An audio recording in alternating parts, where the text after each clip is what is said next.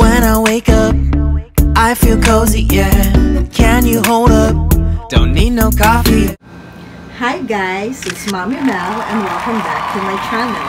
For today's video, I want to share with you how I fix my problem about video file format na hindi sinusupport sa Kinemaster. Because at present, ang ginagamit ko na video editor para sa aking vlog ay yung app na Kinemaster. Napakadali niyang gamitin. Yun nga lang kasi, meron akong na-discover. Meron akong mga clips na fini-film na pag pinlay ko sa Kinemaster, hindi siya nag-play kasi nga ang nakalagay doon, video file format not supported. So what I did, nag-search ako over the internet kung paano ko to maiaayos. Yun nga lang, meron akong mga nakita, magaganda nga siya, working, pero ang problem, merong watermark. So, pag may watermark, nakakapangit, diba? Hindi siya mukhang professional. So, what I did, nag-search pa ako na nag-search hanggang sa may nakita akong app na talaga natin pwedeng gamitin, napakadali lamang at wala rin itong watermark at all. So, guys, if you are new to my channel, please click subscribe found below this video, like, share, and comment below, and ring that bell for notification. So, in the count of 3, 2, 1, let's start!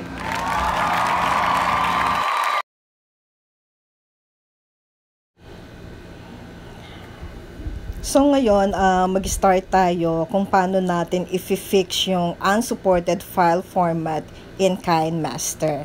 So, punta muna tayo ngayon sa ating Kinemaster. So, yan na, inopen ko. And then, i-click lang ninyo ito. I-select natin yung aspect ratio na 16:9. And then, click media. Then, dun sa albums, punta lang tayo sa all. So, meron ako ditong isa ito. I will choose this ito. Ayan, nakalagay. It says here, unsupported file format. So, hindi natin pwedeng gamitin. Just click OK. So, the next that we will do is, we will look for the app na will fix itong ating problem na unsupported file format. So, let's go to search. Type video converter. I'm sorry.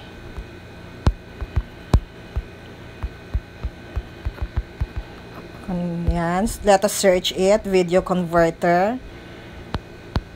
And then, here. This is the one. Video converter MP.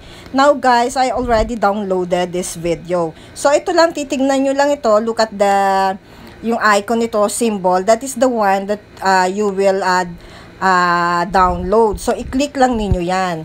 But since I already downloaded it, ito, nandito na sa, ano ko yan, ito here, it is, nakita nyo na dito, video audio converter yan. Just click this app kung if you were able to download it already. And then, makikita nyo, video audio editor. Yun lang sa first one, click video converter. After clicking video converter, makikita ninyo camera roll, files, cloud, via Wi-Fi. I-click ninyo yung camera roll. Okay, after clicking the camera roll, hanapin lang ninyo na yung video na unsupported sa Kinemaster. So now, nakaklik ko na yon, ikon lang nyo yung done. So now, ito na yung makikita ninyo. Very simple lang, nakalabas na dyan yung, yung file na yon. I-click lang ninyo itong convert, yung button na convert. And just click OK. Ayan. So, nakikita nyo, 15 points, ayan, completed. Hintayin ninyo until it reaches 100%.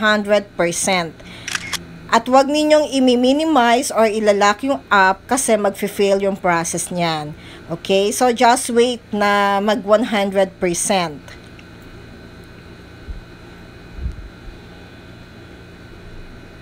Yan, nakalagay na, successfully completed. I-click naman ninyo yung button na share.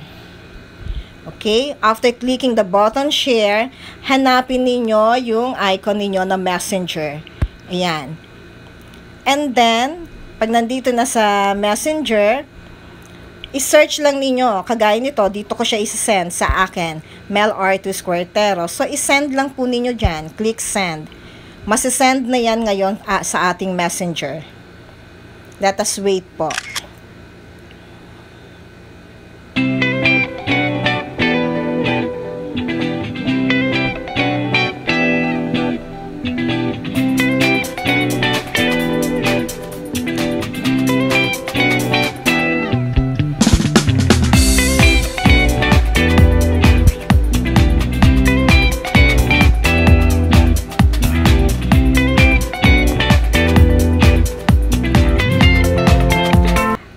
So, ito na guys, nakita ninyo, nakasave na siya sa aking messenger. So, ano naman ang gagawin ninyo? Kailangan natin ma-save ito sa ating gallery. So, ito lang, click save.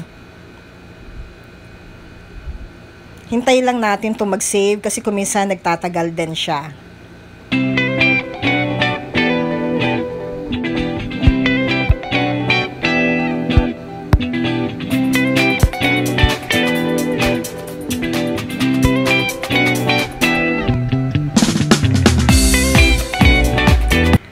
So, ito na, na-save na natin from Messenger, ito sa ating gallery. So, ano nang gagawin natin? Let's go back to Kinemaster.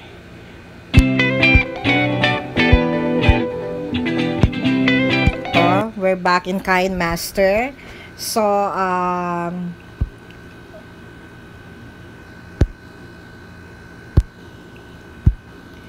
i-click natin. Ito na yon. Ito na yung ating na-convert na sinave natin to Messenger and then to our gallery.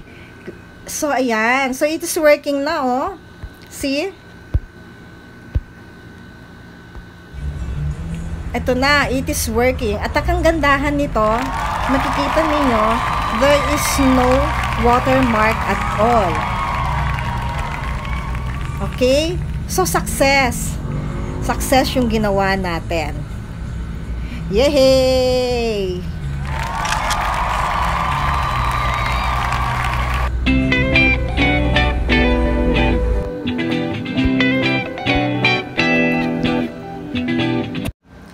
So, that's about it guys. I hope you learned something from the video na aking shinare.